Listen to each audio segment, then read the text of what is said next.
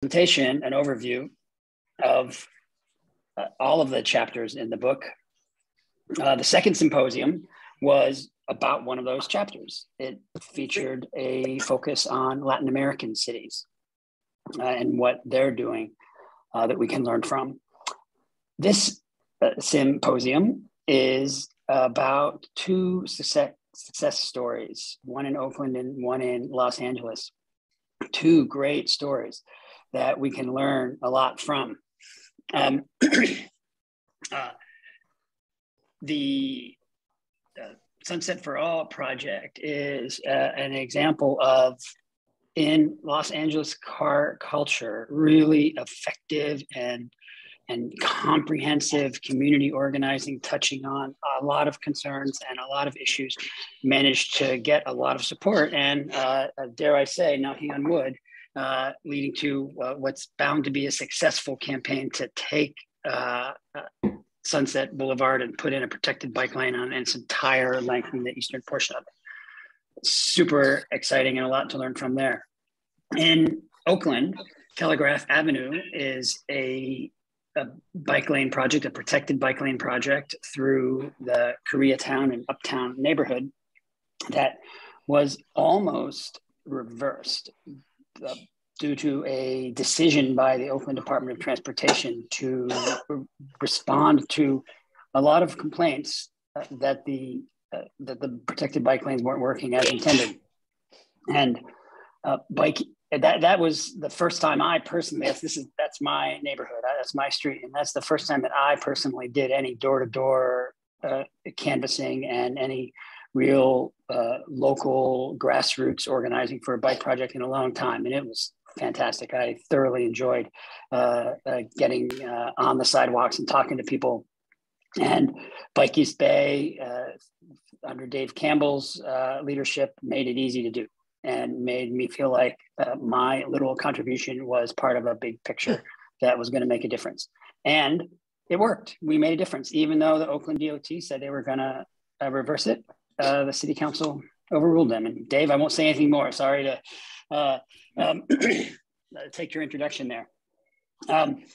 And with that, I want to finish with a reminder about the California Bicycle Summit. That book that I referred to is available to everyone who comes to the summit. So buy a ticket, get the book.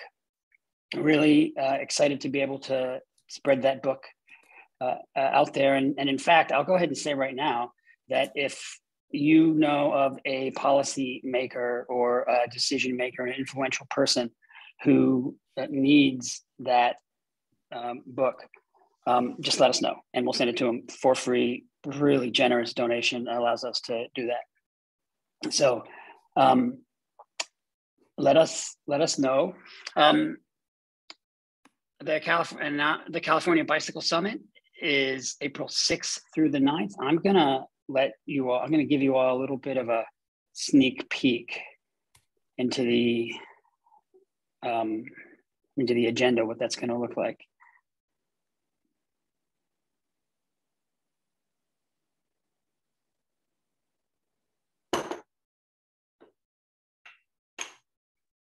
In progress. Go away.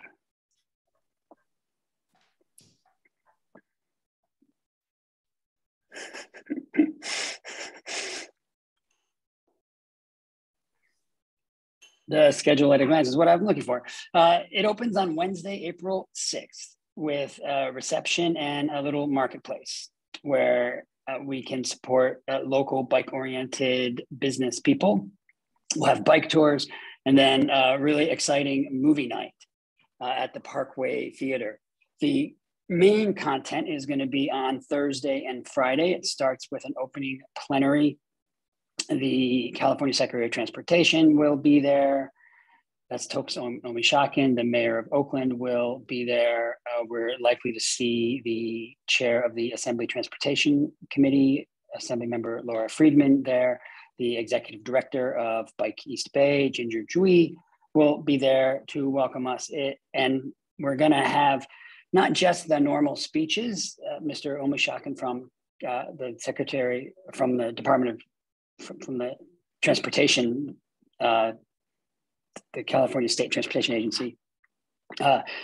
He will make a speech, but he said he likes to have ad hoc, spontaneous conversation, which was great news to us because that's exactly what we want to do. So we're going to have a panel discussion with those people I just mentioned to talk about what's exciting to us and what they can do to make our cities more bike friendly. We can ask them some challenging questions and see how they respond on the dot. So that's Thursday and Friday. Friday night will end with the East Bay Bike Party. The East Bay Bike Party is a monthly gala, rolling, tons of people on bikes. It's informal. They always have dance parties. We always have a dance party at the California Bicycle Summit. This year, that dance party is going to be a part of the East Bay Bike Party. So I'm looking forward to that. And then finally on Saturday, we're going to have some more bike tours. And I've talked too long. This is way too important of a session for me to have talked this long. Thank you so much for paying attention. You will want to hear this one last detail though, and that is that everybody who is here at this session today can get a discounted ticket to the summit at the early bird price, which has already expired, but not for you. Normally it'll be $425. We're making the tickets available for $295 until midnight tonight. And thank you, Stephanie, for putting the discount code in the chat. Use that discount code and reserve your spot at the California Bicycle Summit. And with that, we are gonna roll right into the presentation. I wanna thank very much the folks from the LA County Bicycle Coalition and Bike East Bay for being here. From the LA County Bicycle Coalition, their Executive Director, Eli Akira Kaufman, and Kevin Shin will talk about what the LACBC's role, and then the community leaders of this project, Avital, Shavit, Terrence Houston, and Derek Paul are here to talk about the Sunset for All project. And then we're gonna hear from Bike East Bay to talk about Telegraph. We're gonna take questions after both presentations. You can ask clarifying questions in the chat, but we're gonna have verbal questions and conversation after both presentations. So thank you so much. I'm gonna ask Kevin, our amazing, very able tech support and development associate, Kevin Claxton, to pass us off to the LACBC. So Kevin, take it away.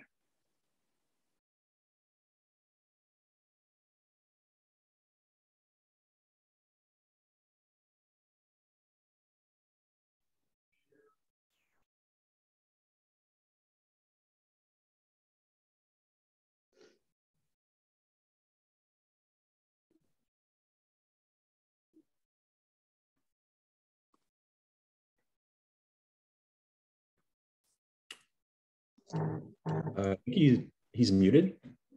Yeah, maybe Eli, you should have the ability to share your screen if you're planning to do that. No, can you hear me okay? Right ahead. Yeah, I'll dive in. So I'll just say that, Kevin, as you try to figure out your sound, maybe I'll just quickly say Kevin Claxton is a former employee of LACBC and a total advocate and partner to the work that we've done locally in LA. And we love Kevin Claxton, and the other Kevin Shin actually got pulled away on a pressing call that he had to really take on behalf of the org. So I just put that in the chat, but I'm happy to introduce myself and then kick it off to Derek, or to Terrence and Avital, who will then kick it off to Derek. So yeah, so hello everyone. My name is Eli Akira Kaufman. I'm the Executive Director of the LA County Bicycle Coalition. And it's nice to speak to a community that doesn't need too much of an introduction, but I'll still share that our aim is to improve the quality of life for everyone in LA by advocating for a safe, equitable, and joyous region to bicycle. For us, making LA more bikeable will improve everyone's quality of life because we believe that bicycle itself is a vehicle for progress that is accessible, healthy, affordable, sustainable, and fun. So that's why LACBC is so thrilled to serve as the fiscal sponsor and thought partner to Sunset for All, which is, as you'll find out, an amazing community-led active transportation project that's going to transform one of LA's most iconic streets from a car thoroughfare into a destination for walkers, for transit users, for bicyclists, and for drivers to get where they need to go with ease and safely. Our long-term goal and why LACBC is really invested in this project is to develop a street advocacy playbook and training series that will empower other local neighborhood leaders to develop the next active transportation projects ready to democratize the design, implementation, and stewardship of LA streets. So I think with that, I'm here to answer any questions in terms of our role at the end of the presentation and in the Q&A. But mostly we're just honored to be a part of this. And I think you're going to be excited by the community leadership and thoughtfulness of this group. It'll become very clear why LACBC had to be a major support and in any way we could. So I guess with that, I'll kick it over to Terrence and Avital to introduce themselves and set the stage for Derek. Thanks, everyone. Hi, I'm not sure if I'm on screen yet, but I'm Terrence Houston, and I'm from Sunset for All, and I'm going to hand it on off to Avital since Derek's going to give the presentation. I'll see you for the talkback. And hi, everyone. I'm Avital Shavit, and I'm with Sunset for All, and really excited to have you guys hear this story. I got involved with Sunset for All when I got hit by a car riding my bike on an unprotected bike lane that exists on Sunset Boulevard today. I was heading to work from Hollywood to downtown LA. And so this project really is for everyone to be able to have a place where they feel safe and protected, to bike to the store, to work, to get some ice cream, and to have a more livable community and neighborhood. And with that, I'll turn it over to my colleague on this project, Derek. Derek, take it away. All right, guys, I'm going to go ahead and share my screen.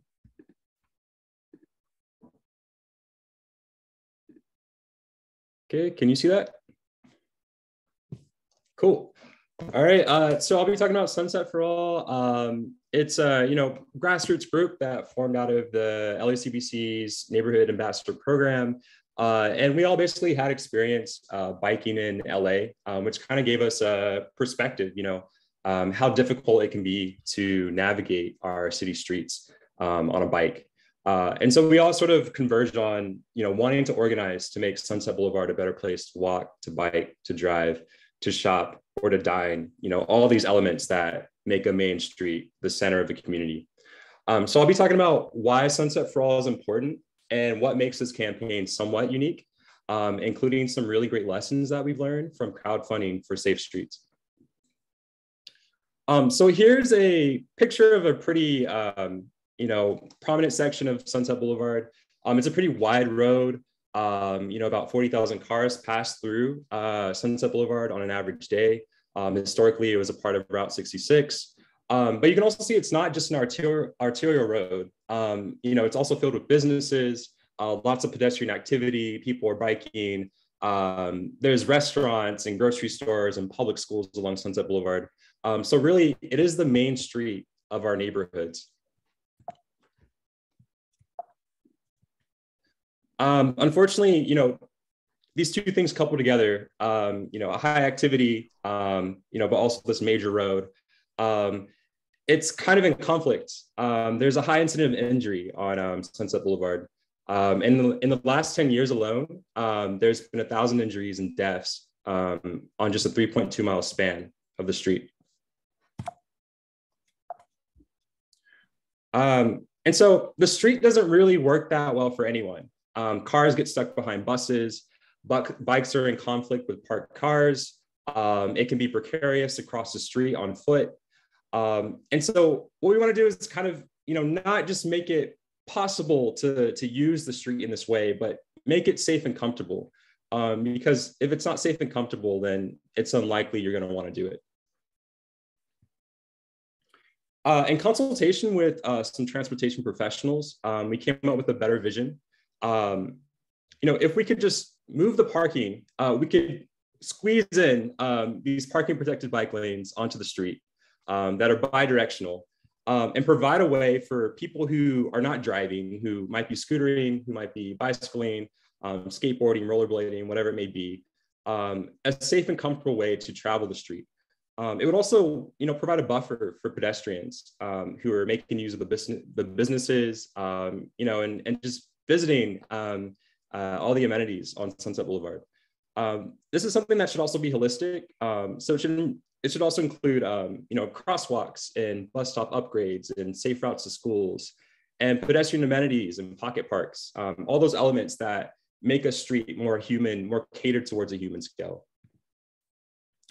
There would be regional implications to this as well. If Sunset for All was implemented as proposed, it would provide 3.2 miles of a safe walking and biking trail for around 100,000 residents of the community. And as you can see on the left, that red line is the metro subway. And so it would connect all these people of the city to the wider region of the county. And we know that 50% of neighborhood trips are less than 3 miles, which is well within reasonable biking distance. There's also some geographic, obstacles here. Sunset Boulevard is a mountain pass, basically.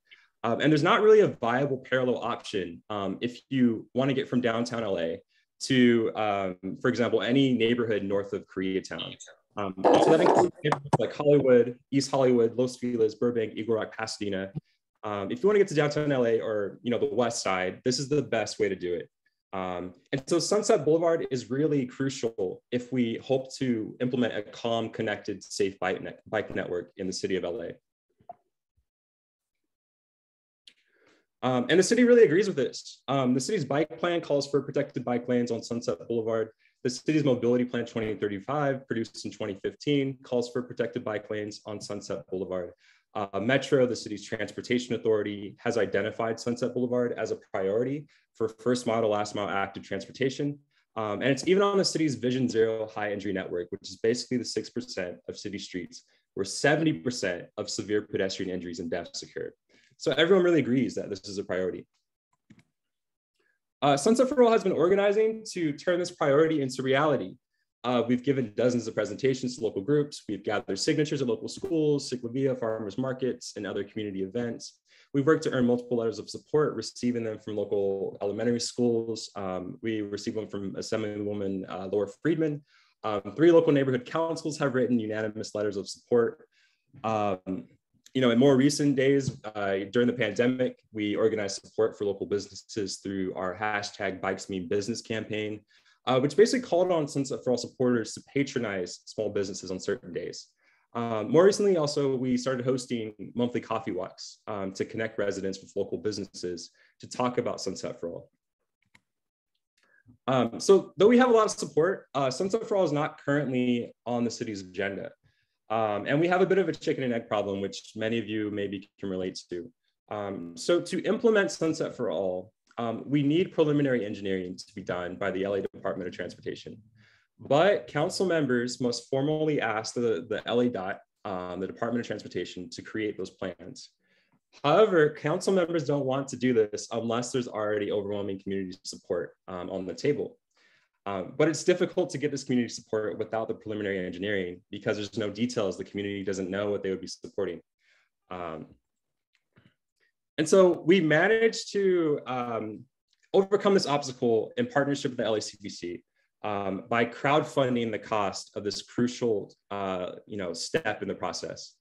And here's basically what happened. Individual LACBC board members pledged almost half of our goal as an angel donor match campaign.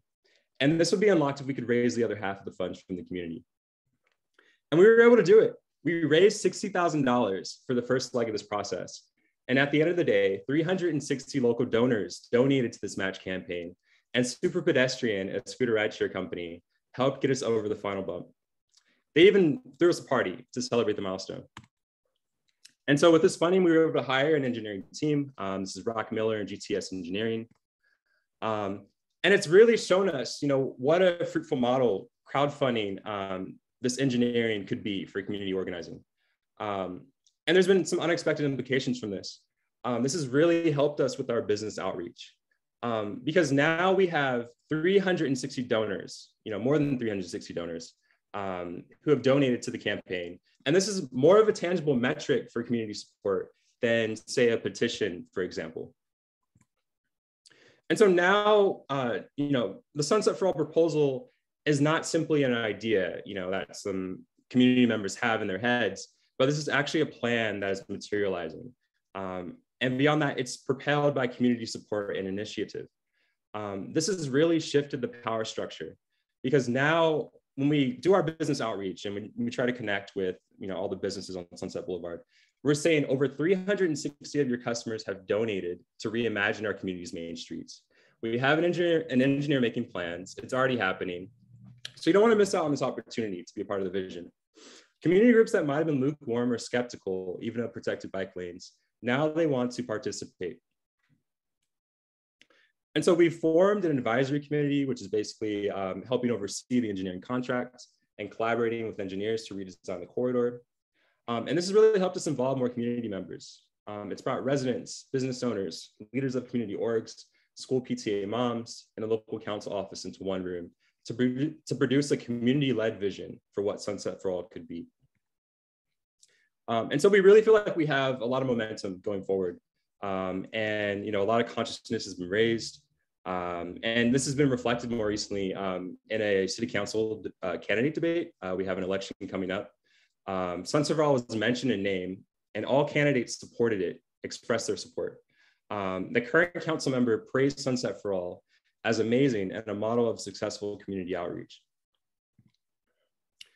And so our current campaign, is really trying to focus on, the business outreach aspect of this. And we have these, beautiful materials that we've produced. This is our brochure, which really illustrates how Sunset for All, as proposed, would integrate into the larger community. It also emphasizes how this is about inclusivity, making the center of our community a main street for everyone, regardless of age, ability, or choice of mobility. This is a window sticker that we're currently producing.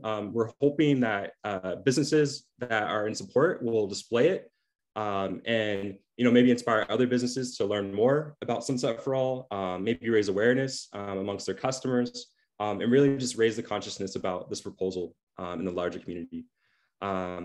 We really hope to inspire other communities, learning from our successes and, some of the obstacles that we've had to overcome, just to, hopefully they can see that their streets are not set in stone and that really, people have agency over the environments in their neighborhoods. And so lastly, I'll leave you with this video of what biking in the city of LA could look like. Now, this is not Amsterdam or Copenhagen or New York City or Davis, California, any of those typical cities we think about when it comes to bicycling. This is LA during a Ciclavia event. And it really shows that the demand for bicycling is there, but our infrastructure does not necessarily welcome people to do it. And so at Sunset for All, we're really hoping to change that in the near future. And thank you for listening.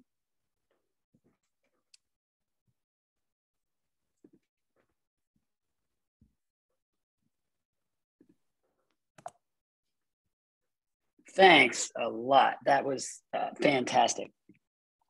Really excited to see Sunset Boulevard become a place that is safe so that Avital doesn't have to worry about getting hit anymore. Thank you, Derek, very much. Next, we're going to move to Bike East Bay's Dave Campbell and Chris Hwang, who is the board president of Walk Oakland, Bike Oakland. Those are two of the organizational leaders, and they can tell you a lot more about all the other leaders, people they brought in to score this important victory. Take it away. Thanks, Dave. Dave Campbell, Advocacy Director with Bike East Bay, joined by Chris Hwang, Walk Oakland, Bike Oakland, to talk about Telegraph Ave. what Dave Schneider didn't tell you is the Cal Bike Summit is going to be largely centered around in sites that are on Telegraph Avenue right next to this project. So if you have some follow-up questions or detailed questions you want to learn more about, you may get the opportunity to actually experience them at the Cal Bike Summit on Telegraph Ave. Chris, thanks for joining us. If you want to say hello, I'll get the slides going.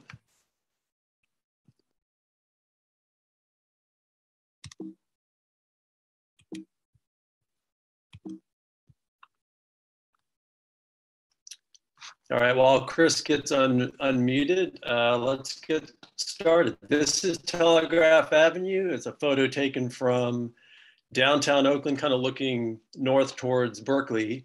And based on the presentation from Derek that we just heard, I think Telegraph is a very similar street in width, perhaps also in intense activity on the street. But what you can see, what the city of Oakland did here, is this is the project shortly after it went in, phase one, if you will.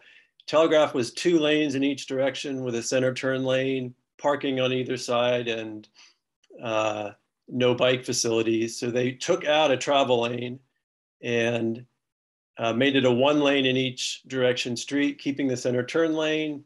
And then the parking was moved out from the curb, protected bike lanes. And you can't quite see it here, but you'll see a slide soon. Bus boarding islands were put in so the buses stay in the travel lane and move along the street a little bit quicker. But this is it. And again, the Cal Bike Summit is largely centered on sites right around this street right here. And so this is phase one. This is a story. Chris, you can give me your perspective here. We're checking in on this story probably in chapter 7 of maybe an 8 or 9 chapter story. We hope to get to the finish line on this later this year. Bike East Bay and Walk Oakland, Bike Oakland have worked on this project for many, many, many, many years. But what you just saw a photo of and what you're seeing a photo here is it's kind of the end of phase one. Oakland repaved the street and put in the protected bike lanes, took out that travel lane, put in the bus boarding islands. And that was the result of a lot of outreach that we did to the businesses, working with the business district. We even had a couple of business owners who were so supportive of the project that they took our business petition and they took it around to 10 other businesses to get those 10 other businesses to support trying this out as a pilot project, if you will. And this was the first street safety change project that I've been involved in for 20-something years doing this, where the business district said, and their board of directors said, we want to make this change. It was somewhat of a struggling business district. It certainly is still struggling in the pandemic right now. And they're ready to try something new and different. And so the business district passed a resolution in support of this project. And this was back in 2015, 2016 when that happened. So we got out there, we celebrated. The mayor, who's going to be speaking at the Cal Bike Summit, cut the ribbon on the project. You can see Chris in the background on her phone tweeting about what an exciting project this is. And we got out there to celebrate the brand new protected bike lanes on Telegraph Avenue. And the city did a 6-month follow-up study, which all projects that are super important should do, to see how the project is working, compare the data from before. And we learned a lot of things. One, more people are biking on the street, more people are walking on the street. Safety has improved significantly. Traffic is flowing fine. And it's also flowing much slower. The average speed on this street, this is a street, like I said, probably similar to Sunset Boulevard in many ways. The average speed is 17 miles an hour. Raise your hand if you live on a major arterial street in the state of California, where the average speed is 8 miles per hour below the speed limit. It's a much safer street. And the good news is sales at the businesses went up. They went up because of the bike lane, right? Actually, we don't know that, but sales went up. And at times they went up even more than sales went up in other business districts in Oakland. So overall sales went up, at least for the 3 years after the project went in. And then the pandemic hit and things did change at that point. But the news was good. But the news wasn't all good. We had cars parking in the protected bike lanes because the protected bike lanes were largely painted, as you see here. There wasn't a curb put in, no physical changes to keep the cars out of the bike lane. Trucks were parking in the bike lane. The city did come back and put in these really flimsy flex posts, if you will, that you see there. And those immediately got annihilated. And then they came in and put in planter boxes, these dark gray planter boxes. They put one at the beginning and end of each block on both sides of the street. They didn't attach them to the street, so drivers learned they could, with their car, move these things out of the way. And they ended up in the parking spaces, they ended up in the bike lanes, and they were kind of a mess. And the city just took them out and moved them over to another project. And then they put in the Zikla boarding islands with the repaving project. And those proved to be a little problematic. It was the East Bay's first Zikla boarding islands. And we learned a lot about Zikla boarding islands. We learned, and Berkeley also learned this as well, we're not going to do any more Zikla boarding islands. No offense to Zikla, but we're going to do what you see on the right here. The city is just going to build the bus boarding island using cement. Berkeley made the same decision. So the photo on the right is Telegraph Avenue further up the street towards Berkeley in the Temescal district. It was a later project that came on, and they built these bus boarding islands that perhaps many of your cities have. But the Ziklas were problematic for many reasons. So cars were parking in the bike lanes. There was no physical protection. The Ziklas weren't working. And the district was getting very frustrated because the bike lanes weren't working as intended. And pedestrians were reporting they weren't comfortable crossing the street. Many pedestrians still weren't comfortable crossing the street because of the floating parking that's in the street. And right about the end of 2019, 3.5 years into the project, sales in the district started going down. And they started attributing that to the change in the street. And they wanted the street put back the way it was. We managed to push back against that, at least initially, and got the city to put in the fatter bollards that you see here. The city was going to paint some more striping on the street to make it clear. And they were going to paint purple as well to kind of make it clear where you define the parking bays. But they ended up not doing the purple part. But they did this part. And the district, it even infuriated the district even more, because they hold an event first Fridays, beginning of every month, and vendors are out in the street, and you can see these posts that got put in, and you can see the curb stops that also got put in to help keep the parked cars in place. They were concerned that this event wouldn't be able to happen successfully with all these things in the street. I think it's turned out since then that we've learned that it's fine. These posts are out there today, and the car stops are there, and people are setting up, and things are fine. But at the time, the business district was very upset that these posts went in to mess up their first Fridays.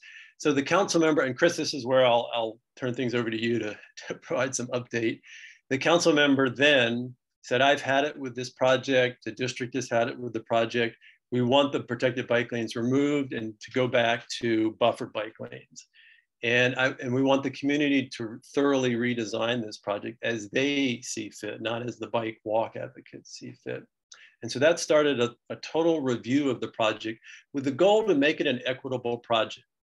Kono has all kinds of businesses, but they have a lot of family-owned businesses, less successful businesses, and they wanted to make sure this project was working for all businesses, not just some of the businesses, or not just for the business leadership. And so that's when Chris and I got re-engaged in the project, if you will, to work with the community to figure out what can make this project an equitable project. And it was the first time in my experience where the city was very intentional. We want this project to be equitable. What should it look like? And Bike East Bay and Walk Oakland, Bike Oakland, we welcomed that opportunity, because it's not always how we think about our projects. So Chris, let me turn it over to you, and then I'll just wrap up after a couple of minutes and we'll take some questions. Sure, thanks Dave. That was a great summary of the project to date. I think that what was important, was really significant, was that the city already had commitments towards equitable implementation of walking and bicycling and transportation infrastructure. So it wasn't hard to get the conversation to that level. The harder part of the conversation was dispelling any sense that really walking and bicycling advocates were not from the community. I think that was the first thing that we needed to dispel. And granted, you know, there are lots of walking and bicycling advocates who are not going to be from the community, but we have a commitment to be the megaphone for our community members. And that actually took on a life of its own, because it was really important for us to demonstrate that we were speaking from the truth that we were hearing on the ground. The other aspect was working with the city's Department of Race and Equity, formulating some sort of survey that would yield meaningful information. And this is where I would say things kind of fell apart. We really sat around the table having very intentional conversations about whose voices need to be elevated the most. They're usually not the same people who are around the table talking about walking or bicycling. They're usually not people who have time to have meetings in the middle of the day with the Department of Transportation. And, you know, none of us really had a comprehensive pulse on what our most important stakeholders actually had, what their concerns really were about. And we spent a lot of time developing surveys, actually didn't really deploy those surveys at all, because we actually were starting to see, you know, splinter groups of surveys and businesses putting up their own surveys, and data collection of commentary here and there was, it wasn't going to help push the conversation to the level where we felt comfortable about what was being represented by responses from the various surveys. So we can go into great detail on that, but I won't do too much. But what ended up happening, I would say that the council members actually stepped up, and they really started to question, you know, who are the vulnerable populations that we really need to focus on. And actually, there were very, very meaningful conversations that actually happened at the council level. That was, I would say, it was really important for every council member's district resident to reach out to them, to tell them directly what their concerns were.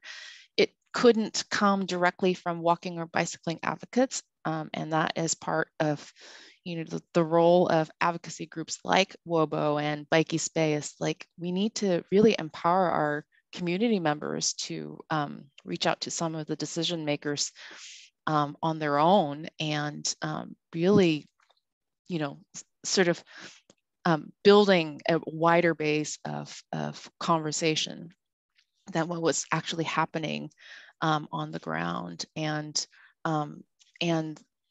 I would say the council members were really pointed. They picked up on the fact that the most vulnerable community members are also the ones who take transit. And transit was the surprise, I would say, element of this conversation that I actually didn't expect to be so significant, but really having a focus on vulnerable populations being the ones who probably take transit the most. And community members also came out and recorded videos of themselves using the bikeways and talking about how their kids use the roadways. And I thought that that contributed a higher quality and more impactful story for our council members to use to make their ultimate decision to keep the project with protected bike lanes. So Dave, I'll hand that back to you after that. Yeah, no. Thanks, Chris. So just to wrap up, we hope to have a better understanding of what makes an equitable street safety project. And we did learn a lot, but we're certainly not in a position to tell you, here's how Oakland does equitable street safety projects. We didn't learn that from this project. Our volunteers were able to raise some issues about who's using the street, who's walking, who's biking.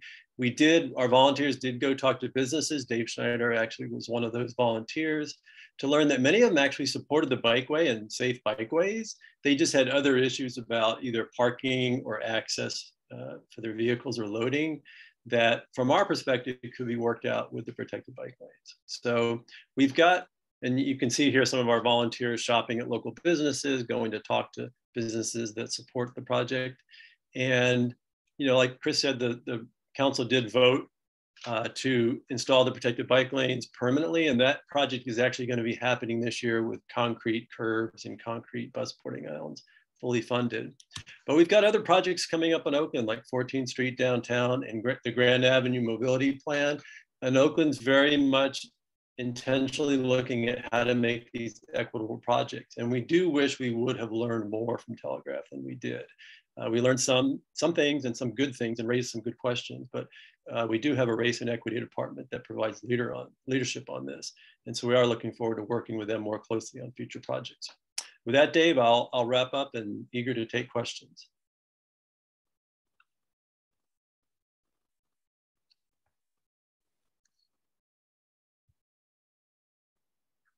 Fantastic, thank you. We have just like 10 minutes is about it. So I would encourage you to put your questions in the chat, and hopefully some of the presenters will be able to get to them, if not within the hour afterward. If you have a question that is best expressed verbally, raise your hand and I will try to see that. That's under the reactions button at the bottom of your screen. There's a button called raise hand. Aida, you're first. You will have to unmute. Hi, thank you. I just came back. I live in LA and I just came back from a trip to Berkeley, and I was really pleased with all the safety features for bicycling up there. And I saw some kind of bicycling advocacy group, and I just want to know, having been a native to LA and seeing, Sunset for All having to do all their own groundwork to do these activities, what have you seen as being in the Bay, the most effective advocacy strategy? Has it been like producing like an organization, getting people on the ground, showing interest? Because I feel like in LA, there's just so much pushback from the community. It's kind of hard to do both, and also getting the attention from council members in terms of instigating change, especially when people are getting injured or killed. So I would like to know, like, what are the strategies you've seen most effective for advocacy? Thanks. And Dave, happy to start that one. Chris, I'll hand it over to you as well. Two strategies. One is Bike East Bay does work very intentionally with business districts, and we don't often go up against a business district for a street safety change project. Telegraph became a little bit problematic there at the end, where we were going up against the business district.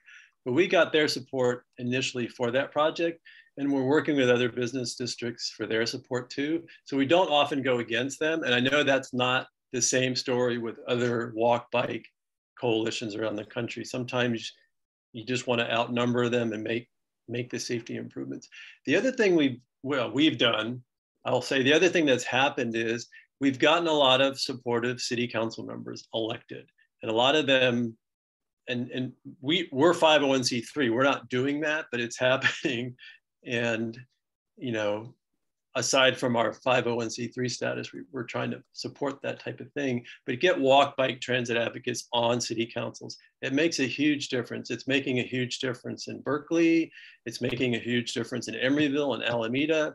It's not working everywhere because we don't have supportive council members everywhere, but that's one of the go-to strategies here in the East Bay, is become the decision maker that can make the change that you want to see. Chris? I'll just add that, you know, events like Ciclovia and other open streets events are a really great way to bring people, decision makers, to the site, to have them really experience what things can be like. I think that's one thing. The other thing I would note is, and Dave, you didn't put this in your presentation about Telegraph, but we actually did a pop-up bike lane on a bike to work day with then Mayor Jean Quan to show her what this protected bike lane could be like. And I would say that that sort of changed people's perspective a little bit in terms of just being able to imagine what things could be like, rather than theoretically, this is what, you know, it would feel like. And I think that those are really important experiences to put out there, and getting, you know, people in elected offices or commissions. We have a Bicyclist and Pedestrian Advisory Commission that plays a fairly important role in our world. And don't forget the electeds on transportation or transit commissions, because they are equally, I mean, they can move a lot of mountains if you build a coalition that is bigger and broader than something that is very, very specific to walking and bicycling.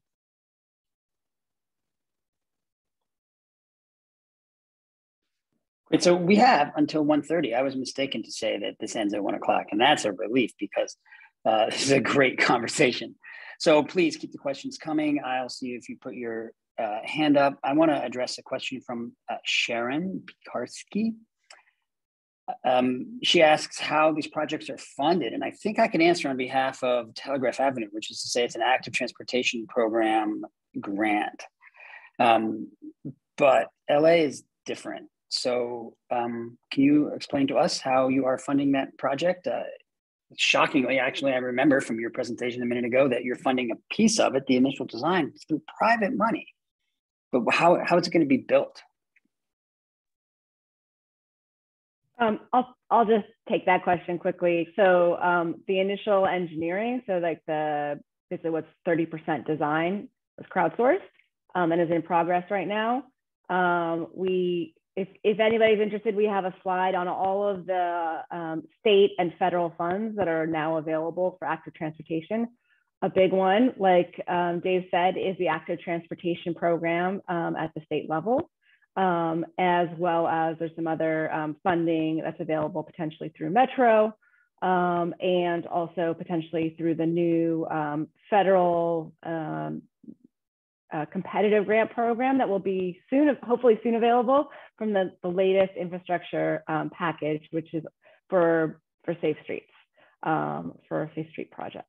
But yeah, I think that the funding, I like to say that the funding actually, I think for Los Angeles, getting to everybody agreeing that we should go after grant funding is a challenge. I don't think it's this project we think kind of scores off the charts in terms of all the eligibility that all these grant programs have. But I think the challenge is getting everybody, the community and politicians kind of aligned to say, yes, we want to go after these grants and we want this project.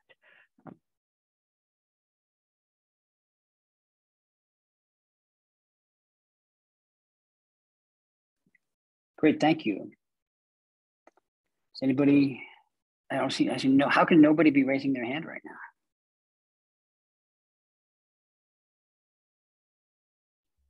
I saw a few in the comments or in the chat. Here's a question from Shulem. In Sunset for All, how is bike parking incorporated? Terrence, yeah, question for Derek or Terrence. Bike parking at the moment, we have not incorporated it. So that will be a part of the overall vision with the engineer once we get to the point that right now he's redrawing the corridor of what is possible within the streets. And then we'll be able to focus on things like that. I can say that through doing presentations to local businesses and local developers and all of these things, and I also just really want to quickly make a point about equity, is that due to what the local council member metric is for approving this project, it's about the businesses trading parking for protected bike lanes. They'd only be losing about keeping spaces over 3.2 miles. So it's very minimal parking loss, but that's the metric that's been put in front of us. So you keep hearing us talking about businesses because that's what this portion of the campaign is about. But we are also trying to do equitable outreach simultaneously. But in one of our business presentations, a developer along the route that just had a 7-story building approved actually just added a ton of bike parking. He's so excited about our project and went back to his partners and said, there's going to be a major bike corridor here. We want to have as much bike parking as possible. And we want to get behind this group because, and they've been introducing us to other businesses because people are very excited about it.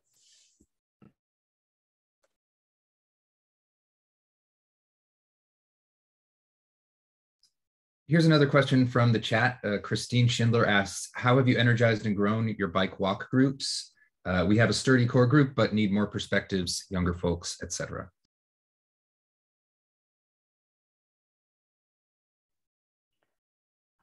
I'll answer it for Sunset for All.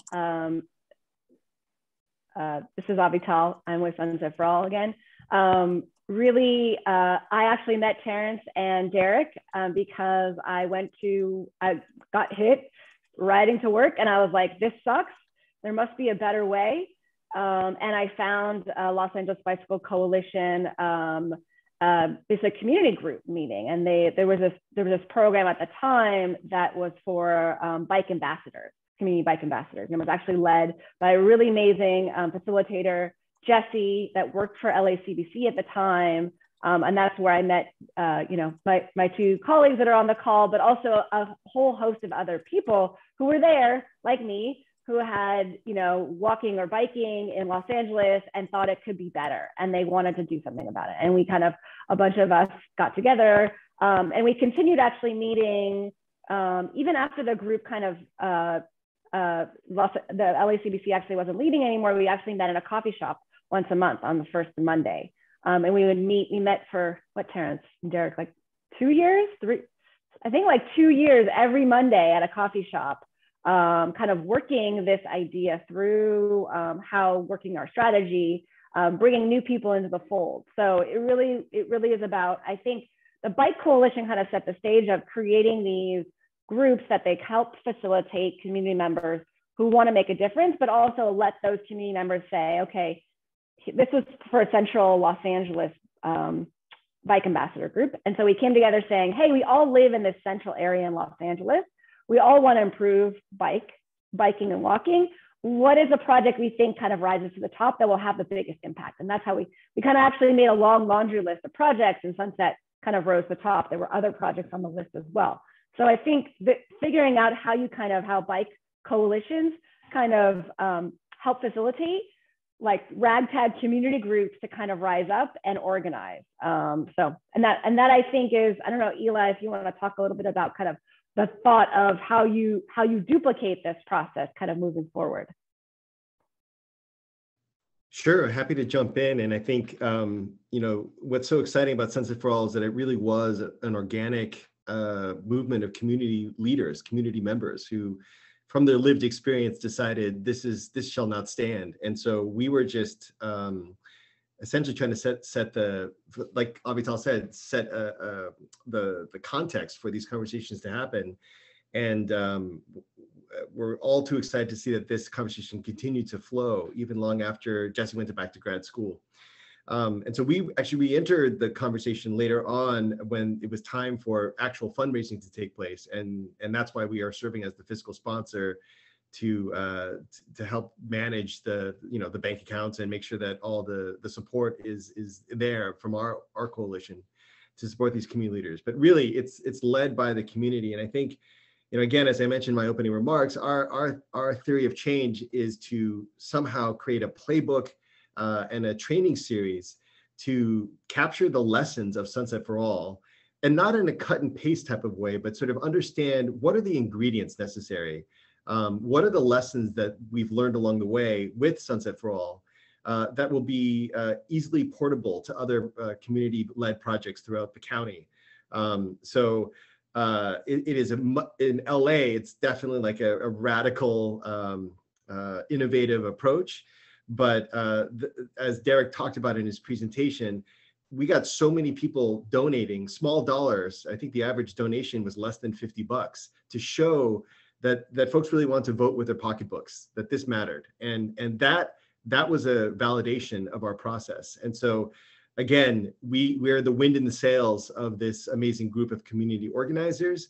I think the lessons that we are learning from Bike East Bay in terms of how to make sure that we reach beyond the business leaders, and we make sure that we create the same sort of safe spaces for community members, residents, people who use the corridor for commuting, that their voices are also very much heard in an equitable way is a thing that I think LACBC will also bring that layer of support to make sure that happens.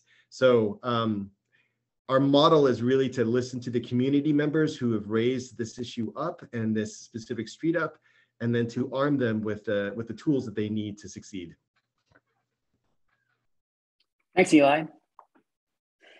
Question from JCO about how the driving public in Oakland reacted to the loss of a traffic lane on Telegraph. I mean, I see the usual whining, but I'm curious if you, Chris, or Dave have some insights that we can learn from.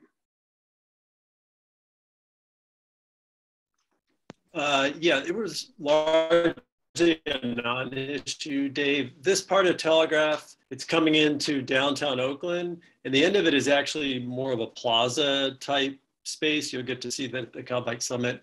So the traffic volumes are super low. It's a busy arterial as you get further north and head into Berkeley.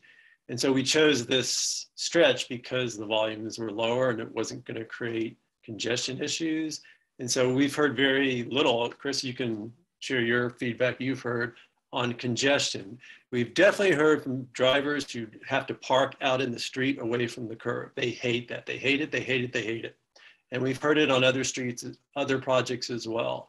And so one thing Bike East Bay is looking for is how are other cities doing their first or doing protected bike lanes on the cheap and not making drivers feel like they're out in the street as vulnerable as you may feel bicycling out on the street, parking out on the street. That's been our big pushback on Telegraph Ave. I don't have much to add to that other than the fact that I actually thought we would have just a storm of complaints about the lack of parking, because that's usually what stalls some of our projects. But honestly, I don't think it's about parking at all. At the end of the day, it's more, I think, drivers who are confused. And this is where I would just put in a plug for go whole hog on the best infrastructure and do it quickly. Because as we were piloting little things, doing paint and flex posts instead of the real concrete stuff, and the longer the pilot project goes, people think that that's the real deal and that's what they're going to get in perpetuity.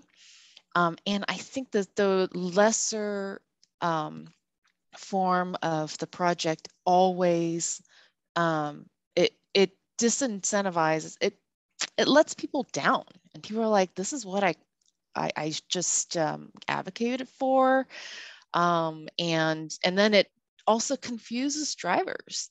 So that was probably what I heard more of, rather than I can't find any parking because, who knows? There wasn't that much parking to begin with on Telegraph. Yeah, Chris, I'll just add, the business district, when they wanted the protected bike lanes removed, they wanted to keep the road diet. They wanted to go to buffered bike lanes. They weren't asking that the bike lanes be removed entirely. So that was something of a success. And so the road diet was really never kind of in question. Thanks, all. I see we've got Warren Wells had his hand raised patiently there. I want you to go ahead and chime in, Warren. Sure, thanks a lot, and great presentations to everybody. A couple questions about the Sunset for All project. I'd love to hear a little bit more about the process of finding a consultant to do the engineering designs. I assume it's like 30% conceptual designs. Did you have someone lined up before you raise the money? How did you set a like get a cost estimate and set the amount of the budget for that crowdfunding process? Did all the money that you raised go toward that, or did some of the money raised like go toward helping with outreach and stuff? I'm just kind of interested in that, the process around that. Thanks a bunch. Avital had to head out back to her job. Do you want me to take this one, Derek? I'll just go. Yeah, go ahead. I'll just go with it. So back at the beginning of the process, we didn't want to be making recommendations about what the design of the street should be. We wanted professionals to be doing that. And so from the first coffee meetings, we were shaking the trees at the Los Angeles Department of Transportation to find out what is possible. And we were also lucky that CD13, this council district, I swear, like every transportation planner and half the engineers in town live in this council district because it's like former streetcar suburbs just 3 miles from downtown. It's like tailor-made for every single urban planner who wants to live here. And so we were able to talk to various transportation professionals to be like, what is possible with 76 feet? And then once we found out that there would have to be a road diet if we were going to put protect lanes on both sides, it was only possible talking to political leaders, talking to members of the community. There's just no support for that, for road dieting Sunset Boulevard, especially outside Dodger Stadium. We just don't have the political support for that. So that made it about a bi-directional parking protected bike lane. And we actually, Rock Miller, who's this incredible sweetheart, I don't know if those of you who know him know this to be true. Whenever we talk to people at Caltrans and at LADOT, they were all like, you should talk to Rock Miller, you should talk to Rock Miller. And he's the former president of the Institute of Transportation Engineers. He's designed some of the best bikeways in North America. Everybody said, you got to talk to Rock Miller. And so I was like very nervous when we reached out to Rock Miller that he wasn't going to talk to us, and he couldn't have been sweeter or more. He shared so much and was so generous with his knowledge about what is possible and what might be possible. Then after the 2 years of COVID, we did outreach during COVID, but it's very hard to talk about bikes when small businesses are struggling to stay alive. And we didn't want to be insensitive to that. So we just tried to support the business community instead of asking them to support us. And that was the bike thing, where we would just choose a business along the corridor, send out a hashtag, support these people on this day. And we'd usually have about 2 to 4 dozen customers show up for them that day. So during that, at the end of this 2 years, we had lost a lot of the momentum that we had going prior to COVID. So then the decision amongst the leadership of Sunset for All was like, how do we regain the momentum? And how do we get over this political obstacle, which is, the city controls the carrot of, we were talking about, the chicken and the egg. The city controls when LADOT is going to make those engineering plans. How do we maybe get around that? And at the same time, people who donate are then going to be that much more motivated to be volunteering and talking to businesses and walking the corridor. And so that's where this decision to crowdfund was. We reached out to Rock to get a number, and we also reached out to like a couple other people informally. And Rock is semi-retired now, so he's doing it for free. His partners at GTS Engineering, or his colleagues at GTS Engineering, are doing the literal plans. Rock is designing it. They're putting the plans to paper, and they're doing it at their cost because it's such an incredibly important corridor. Everybody says it's the most, we call it the existential gap in the mobility network. Without Sunset, there's no mobility network. So Rock was excited about the possibility of having a legacy project. Everyone else recognized that it was one of the most important corridors in the entire region. And so everybody pulled together to get this done. We raised a little bit more than 60,000, and we have used some of those funds towards outreach materials, such as those really fancy business brochures that we have, and our flappies, and I'm making a little bit of t-shirts. And some of that is the LA County Bicycle Coalition pitching in to also add extra resources on top because they're just freaking awesome. Very cool. Thanks so much. Really appreciate it all. And as a former resident of LA, I appreciate all the work you guys are doing there, making it. I left LA because it was too hard to bike there. So appreciate all the work you guys are doing. Well, when we come back, Warren, hopefully we'll be able to take a ride along the corridor. And I just say, so in terms of like a little bit of mechanics, Sunset for All is a fiscal sponsoree, or we're the fiscal sponsor. So we do take an admin fee. It's nominal. And but it's just a way for us to make sure that we cover some of our costs. And so that's just part of the deal. But I would say that, you know, it really, in terms of attracting Rock Miller, it had everything to do with the tenacity and the passion of the community-led process. I mean, it really had to do with Avital speaking from the lived experience that she had, and the crash that she suffered. It had to do with Terrence being a bike dad LA, you know, going out and riding with his kids fearlessly, but realizing that it was not really enough of an opportunity or an option for most people. That has swayed all these great leaders to come in and these designers to come in and be a part of the movement. Thanks, all. We've got a question from Rich Oberleitner in the chat. His question is if there are any updates on the status of public events such as Pedal Fest, Sunday Open Streets, social rides, Rock the Bike music festivals for the year 2022. And Rich, if you're still on the call, maybe if you had any other clarifying questions or more info, you could chime in. Well, basically with things as they are, a lot of public events have been closing down. And I think the thing that propels a lot of our projects really is bike culture and getting more seats, more people on bikes of all ages and all abilities. Once that happens, then we can get more of an impetus for me, basically Copenhagenized California, if you know what I mean by that. Denmark and all these great international possibilities, but the American mindset is still car oriented. And I guess one thing will feed another, but there used to be some very great, you might say, events and festivals that bring out a lot of young people or people of all ages to the possibility of cycling, like Pedal Fest in Jack London Square and Rock the Bike events and bike music festivals and bike movies and so on and so forth.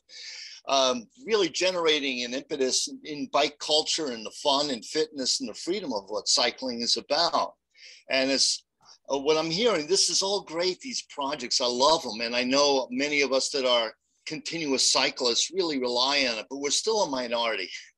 And it would be great to become a majority, and maybe e-bikes and senior trikes might add on to that.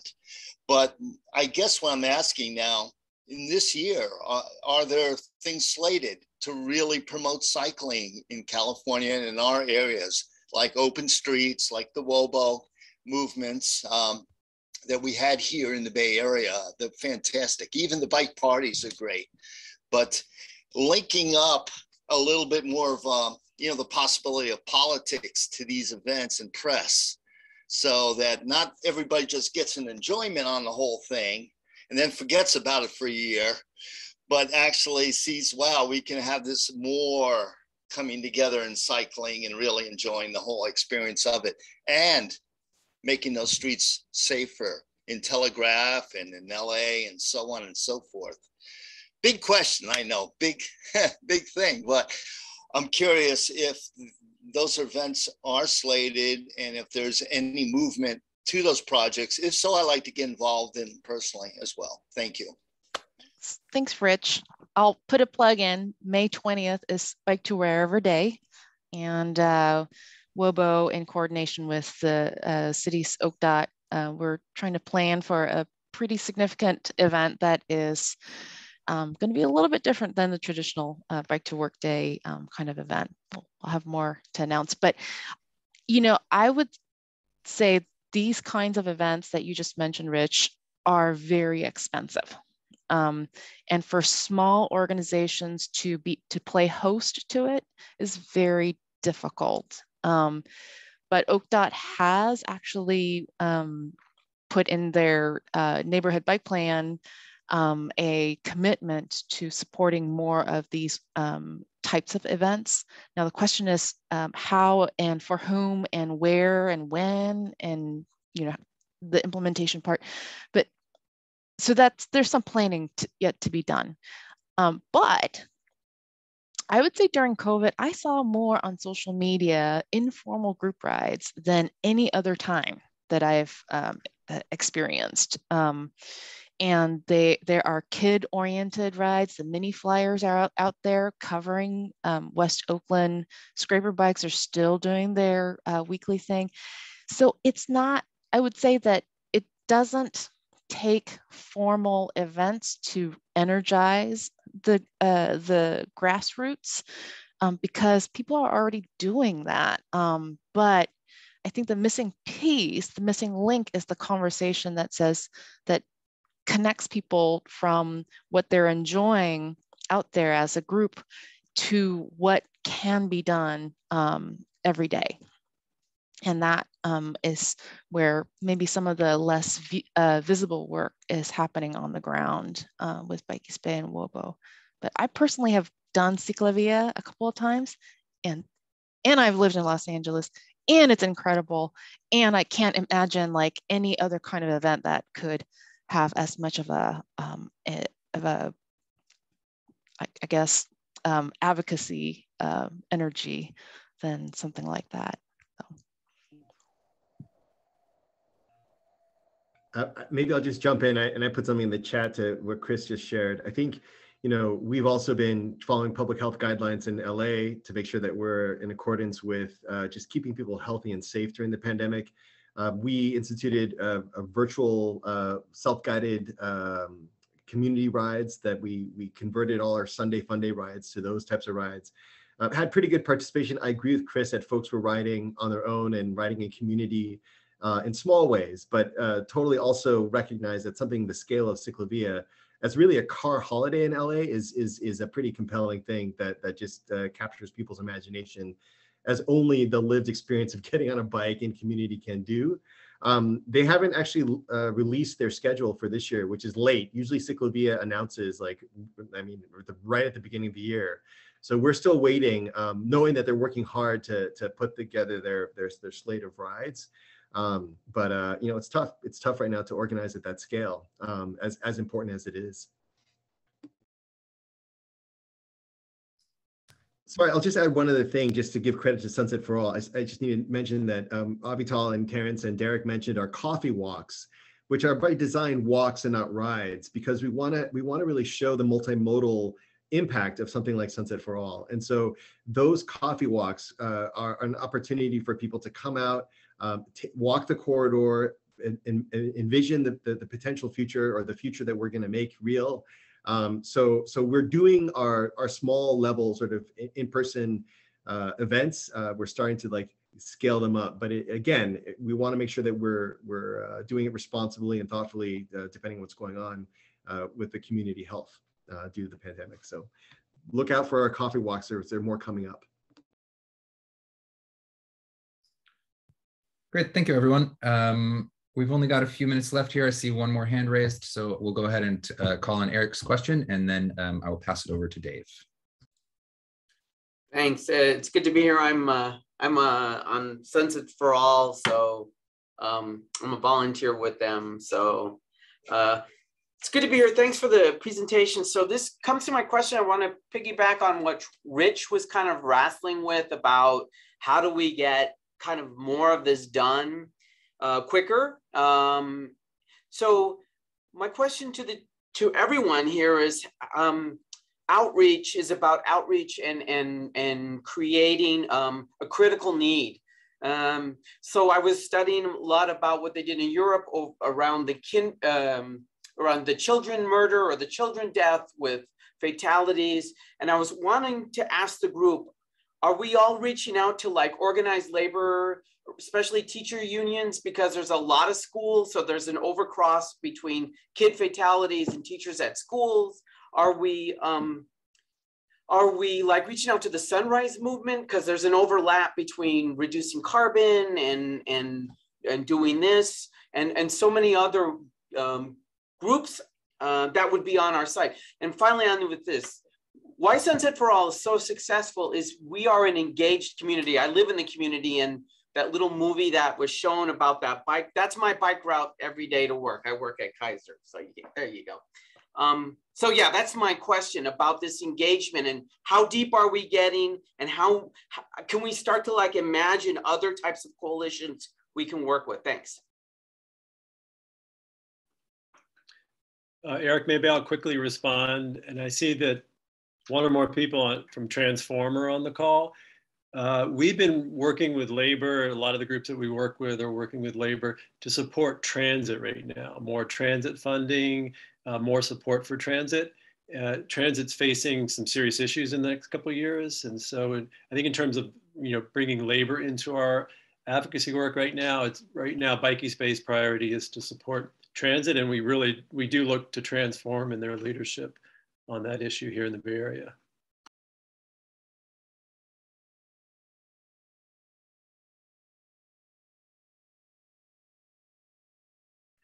We haven't connected with labor, although I'd love to. And I think the Sunrise Movement's a great idea. We've been going mostly through supporters introducing us to other orgs, such as, the Bike Kitchen this morning just introduced me to the head librarian at Cahuenga Library. We have done presentations for local schools, but each school is its own ecosystem. So it's just time consuming. We get an introduction from a parent, and then we go from there and we try to make them aware of the safety aspects of the campaign. And we also have a great letter of support from the Safe Routes Partnership, which really helps us with schools, and that might be a good tip. So the Safe Routes Partnership California is the premier Safe Routes to School organization in California. And they wrote us this incredible letter that's really useful with school outreach, because as soon as you can say, like, the #1, Safe Routes to School organization in the state says this about the project, it's very easy to get parents on board, PTAs and local principals.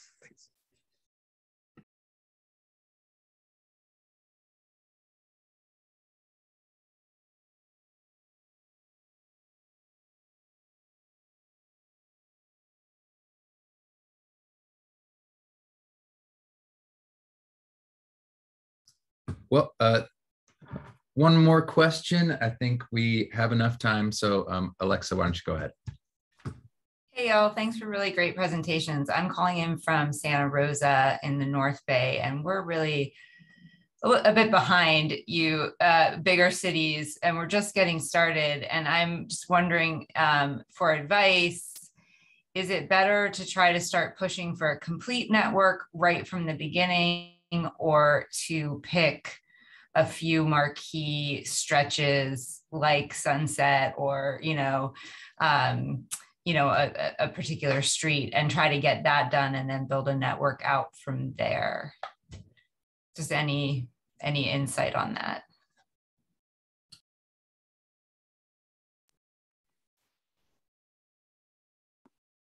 I definitely have some insights on that. It's hard to build a network. If you can do that, yeah, I would say do that. But we haven't been able to do that in the East Bay. We don't have a single city, and really not even a single community in the East Bay that has a network yet.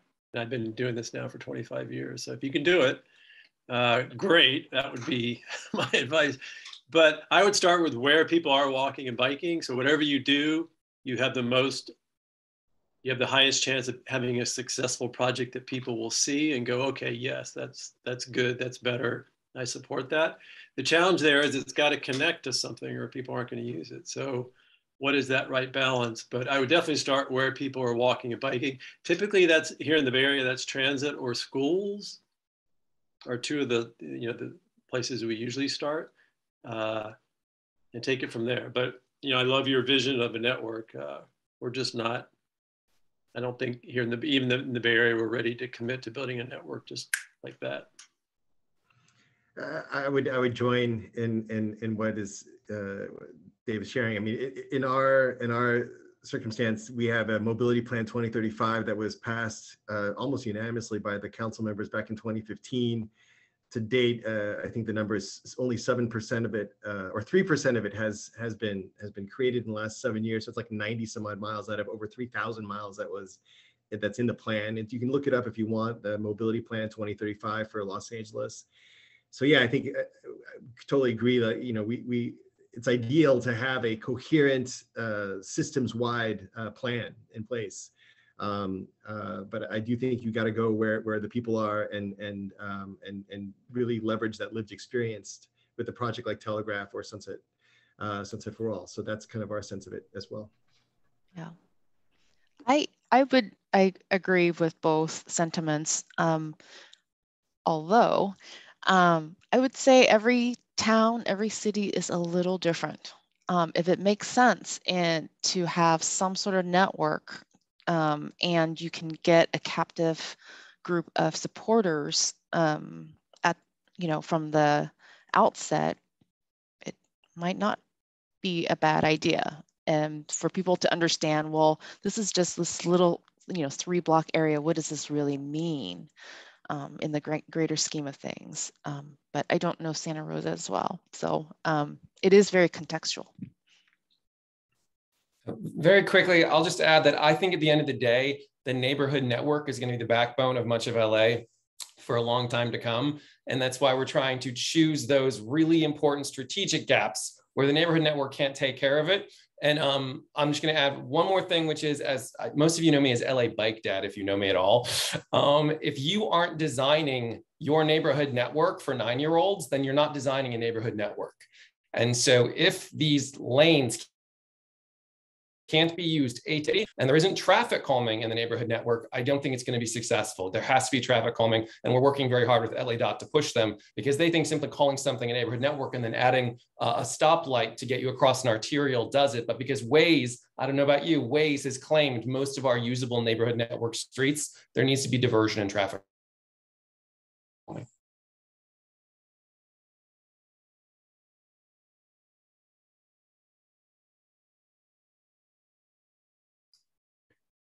Okay, thank you so much, everyone. With that, I'm going to pass it over to Dave Snyder for a quick wrap up.